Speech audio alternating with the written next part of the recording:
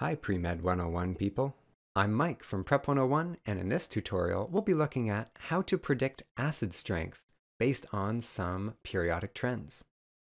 The abbreviation that we're going to use to help remember these factors is ARIO. And ARIO is going to appear everywhere. It's in acid and base, but it also appears in organic chemistry questions. Let's get cracking. First, we have one of the two foundational ideas here, and that is the stronger the acid, the weaker the conjugate base. And hopefully at this point, this is not news to you. This is something that people hear so many times it gets kind of like drilled into them. But it's not always obvious exactly how you predict how weak a conjugate base is going to be. So I'm going to give you an easy way to think about it, and that is the more spread out the electrons, the weaker the conjugate base. The more spread out the electrons, the weaker the conjugate base. Any way that you can remember that works for me. Some people prefer thinking about concentrated electrons being unstable. It's the exact same thing, it's just double negativing this. The mnemonic that I recommend using to remember the different factors that affect acidity and basicity is ARIO. ARIO stands for atom, resonance, induction, and orbital. And on the MCAT, I would say the first three are easily the most important. We're going to go through each one of these in turn. First, we have atom. This has two different trends, and the one that we're looking at first is within a column. If the atom has a bigger radius, that's going to allow a more spread out set of electrons. Using that, we can compare the acid strength of, say, HF versus HCl, HBr, and HI. Hydrofluoric acid is going to have the conjugate base of F-, and HI is going to have the conjugate base of I-. Based on our periodic trends for atomic radius, we know that fluoride is going to be much more compact,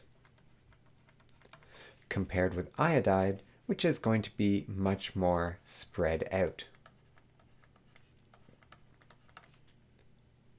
What this means is that fluoride is going to be less stable, so F- is going to be less stable, and I- is going to be more stable.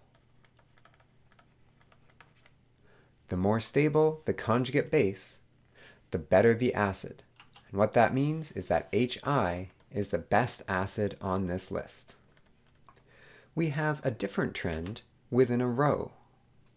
Within a row, electronegativity is the main component. So if we have something like carbon, nitrogen, oxygen, and fluorine, say we have some organic molecule, and in one example it terminates with a nitrogen group, and in another it terminates with an oxygen group, in this case an amine and an alcohol. Looking at our conjugate bases, we see the following structures. The one with the negative charge on the oxygen is going to be more stable. Just like you learned about with your formal charge rules, a negative charge prefers to be on an element that is more electronegative. It's the exact same when predicting acid and base strength. Since our oxygen-containing molecule has a more stable conjugate base, the alcohol is the more acidic acid. More resonance structures means that the electrons are going to be more spread out. For example, with acetic acid, well, hopefully it's pretty clear we're going to be losing that proton when this thing acts as an acid, and that's going to leave us with a negative charge on this bottom right oxygen. However, that's not all. This negative charge can actually move around. We won't get too much into resonance here, but the negative charge is able to go into that bond, kicking up the electrons from the nearby double bond. What that means is that these two oxygens are actually sharing that negative charge. The negative charge has been equally spaced between them. It's spread out between two atoms. Having it spread out between two atoms stabilizes the base, making the acid a stronger acid than it would be without resonance. The third factor to consider is induction. Normally, you're going to be considering electron withdrawing groups that are nearby. This is very similar to the conjugate base having a helpful neighbor. And this helpful neighbor is going to stabilize the conjugate base. Let's take a look at a very similar molecule to the one that we saw in the previous example. The difference here is we have a trifluorinated version of it, so that's going to be super electron withdrawing. Looking at the conjugate bases, we've got the same resonance, but we're not going to care too much about that in this example. These fluorines are all going to be pulling electron density out of that negative charge. And it's going to be happening for both of the resonance structures. What this is going to do is decrease the electron density on those two oxygens. We saw in the previous example that each of those oxygens was -0.5.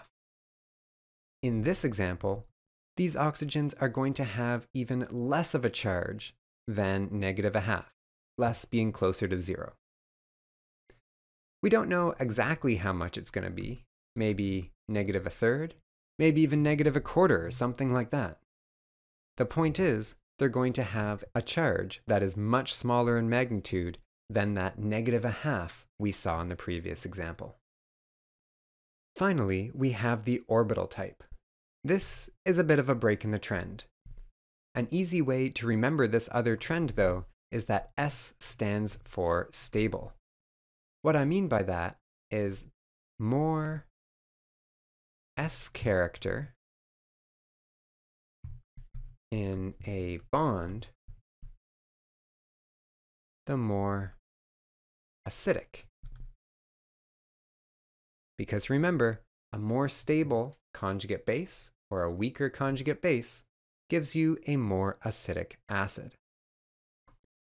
Let's take a look and compare these two sections of the molecule.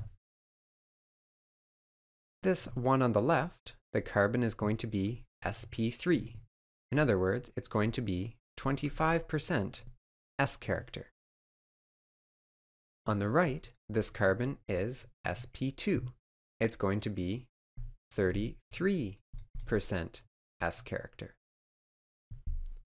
As a result, we can say that this structure on the right is more acidic. Once again, it's more acidic because it has more S character. Having that more S character stabilizes the conjugate base, and a more stable conjugate base means that you have a stronger acid. Finally, it is your turn. Please pause the video and try each of these questions. Good luck.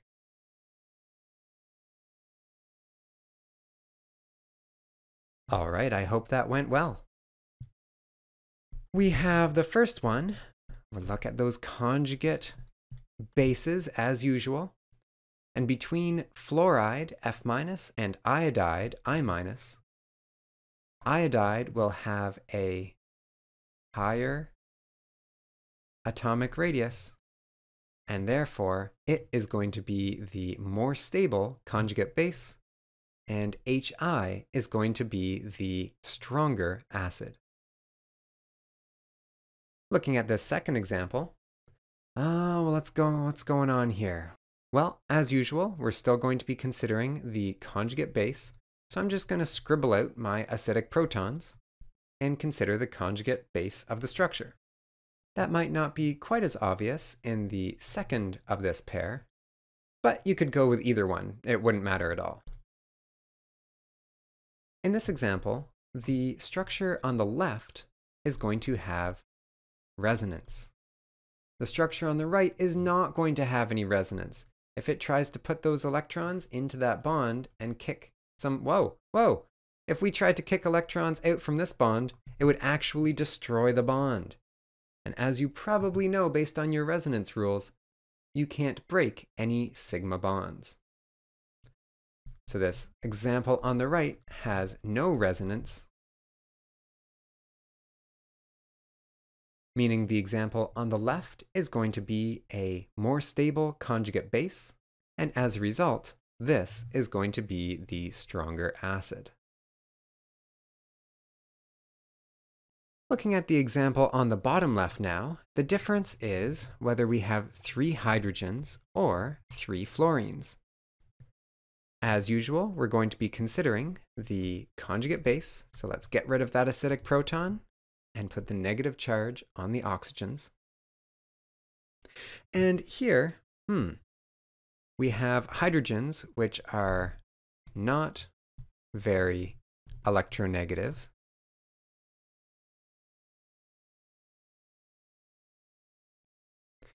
And we'll compare that against fluorine, which is very electronegative.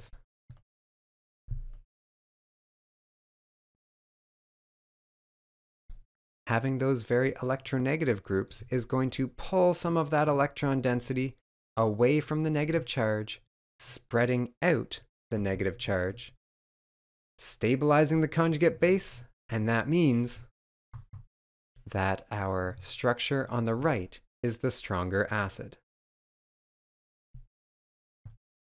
And then finally, we have an orbital type example. We have an sp orbital versus an sp2 orbital. Between those, our sp is 50% s compared to our sp2, which is 33% s.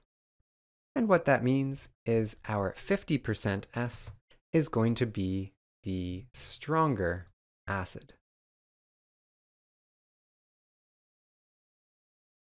All right, that's all for this tutorial. I hope you enjoyed it. Thanks for watching and best of luck on your MCAT.